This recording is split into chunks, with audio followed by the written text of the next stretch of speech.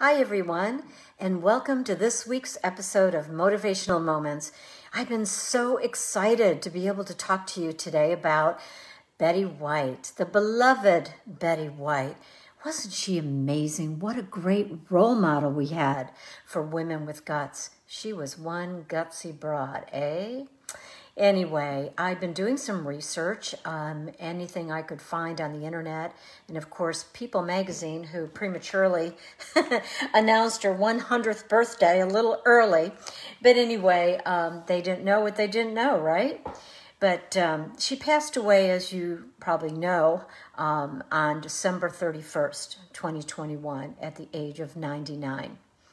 And it was just 2 weeks shy of her 100th birthday. And what a celebration that would have been, but everyone celebrated her anyway. She was one remarkable lady. And I think that most of us knew her as a wonderful actress, someone that had a terrific sense of humor, someone that loved and supported animals, and was married to Alan Ludden, who was the host of Password. Unfortunately, her husband died at age 63 in 1981, and I don't think she's fully recovered from that loss. And I heard that every night before she goes to bed, she blows a kiss to his picture, which is right next to her bed. Amazing. She also didn't like green food. She didn't really like healthy food necessarily, and her favorite choice of meals was just a plain old hot dog, and her favorite drink was vodka and maybe a little bit of orange juice thrown in there.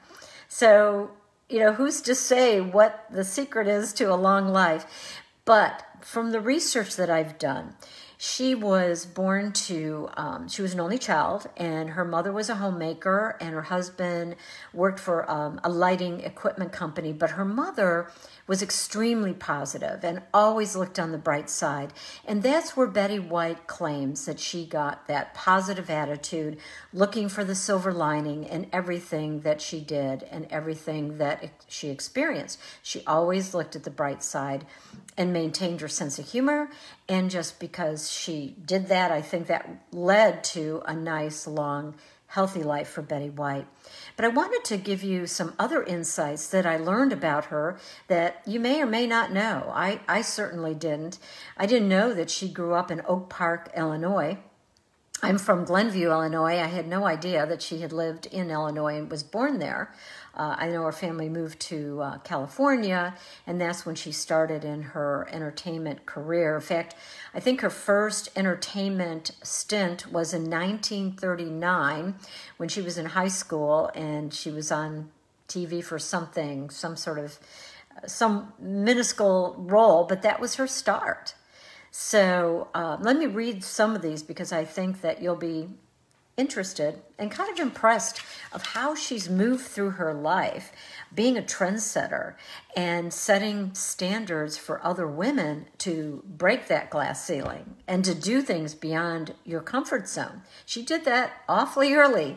And I wanted to tell you about one of the things that she did was she was a Guinness World Record holder. Go figure. Because she had been in television for over 70 years. Now, when she held that record in that book at that time, it was in 2014. It was in the 2014 edition. So think of how many more years she had after that and how successful she became. But she was the longest TV career for an entertainer at that time. And she also, she's won many Emmys. She's been nominated, I think, for like 21, and she's won 5. So she's really done things at a very young age for a very long time. Now, when she was doing her acting, and she worked in theater, and she worked in radio, and she was a model, and this was, 1939, 1940, but her career kind of got derailed when she volunteered when the war broke out, World War II. It says she shelved her ambitions and joined the American Women's Voluntary services. Her days were devoted to delivering supplies via the PX truck throughout the Hollywood Hills, but her nights were spent at rousing dances thrown to give grand send-offs to soldiers set to ship out. Of that era, she told Cleveland Magazine, it was a strange time and out of balance with everything. So she really is a passionate person. We know she's passionate about animals, but she was passionate about helping people during the war and the war efforts. In 1951 is when she won that first of 21 Emmy nominations, and then she ended up winning an Emmy 5 times after that. So in the 1950s is when she started getting into sitcoms and becoming popular. Another thing that I thought was very interesting that you may or may not know is that she was so passionate and supportive and excited about parades. She loved a parade. And from 1962 to 1971, Betty White hosted the NBC's Macy's Thanksgiving Day Parade. And she did that with Bonanza's Lorne Greene. I don't know if anybody remembers those days, but I do. I remember Betty White being the host and being so excited about it. She was excited about everything. And then between 1956 and 1976, for 20 years, she was also the color commentator for the NBC's annual Tournament of Roses parade. So she really was entrenched in the parade route, I'll tell you that much. Anyway, but when she got to be more popular on the Mary Tyler Moore Show, NBC decided that they probably should pull Betty White from that. You know, it was kind of a distraction, and they wanted her to focus on Mary Tyler Moore's show. So anyway, she was really very heartbroken. And from what I read, she said after that, she said, I just sat home feeling wretched. She said, I was watching someone else do my parade. Isn't that fun? She just embraced everything with such a warm, passionate spirit. Another tidbit I learned is that if she hadn't been an actress, she would have been a zookeeper.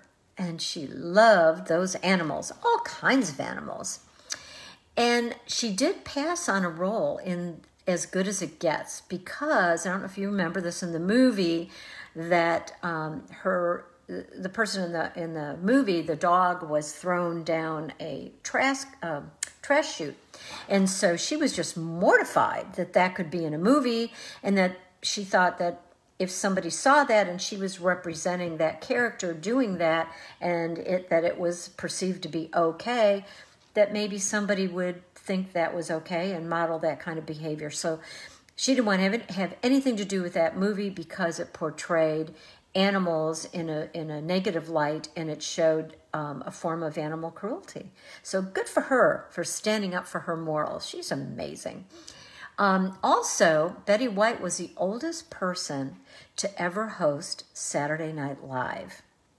What a milestone. She also was the oldest person to earn an Emmy nomination, and she had 21 of them. She loved junk food, as I had mentioned. She loves hot dogs. She liked anything that wasn't green, and she loved her vodka. So she was quite the character. Besides her love of Alan Ludden, who died in 1981, and she never remarried after that, she had a big crush on Robert Redford. In fact, one of her birthdays in her 90s, somebody had given her one of those cutouts, those life-size cutouts of Robert Redford, and she just would kiss it and hug it. She just loved Robert. I mean, who wouldn't and who doesn't? But anyway, she just was so full of life, and I think that we can all learn a lot from Betty White and the way she lived her life, with such passion. And I thought of here's the 5 things that were my takeaways about Betty White. Number 1, again, she was a trendsetter. She didn't know what she didn't know. You know what I mean? She just kept moving forward as a woman and breaking barriers. And she was one of the first female producers of a show called Life with Elizabeth. And that was something that wasn't even done back in the day. But she was one of the first female producers of a show on television. Again, my second favorite thing about Betty is, again, her passion. Her passion for life, her passion for animals, and her passion for people. The third thing about Betty White that is a good takeaway for all of us is that incredible sense of humor. She just thought everything was funny, and I think that really carried her a long way in her life and in her career. She also didn't take herself too seriously, which is also important. She really did, use herself as a way of making jokes. And she didn't seem to make jokes against other people in a terribly negative way. She always did it in a funny and a kind way. And again, she always found the silver lining. And that's what she learned from her parents, mostly her mother, at a very young age. And that certainly served her very well. So my message to all of you, and to myself as well, is that let's learn from Betty White. Let's not let those 99 years of her life go to waste. She's a role model for us. She's an inspiration to us. And she lived life to the fullest. So what do you want to do with your life? How do you want to live your life? What's your passion? What do you want? Think about, are you passionate about animals? Are you passionate about helping other women? Are you passionate about, what is it? I don't know what it is for you. But whatever it is, find it, do it, embrace it, and do it with so much passion as Betty White had done. Be a trendsetter. Get out of your comfort zone. Go places where you didn't think you could go as a woman. Break those barriers. And just live life every day and be good and kind to everyone.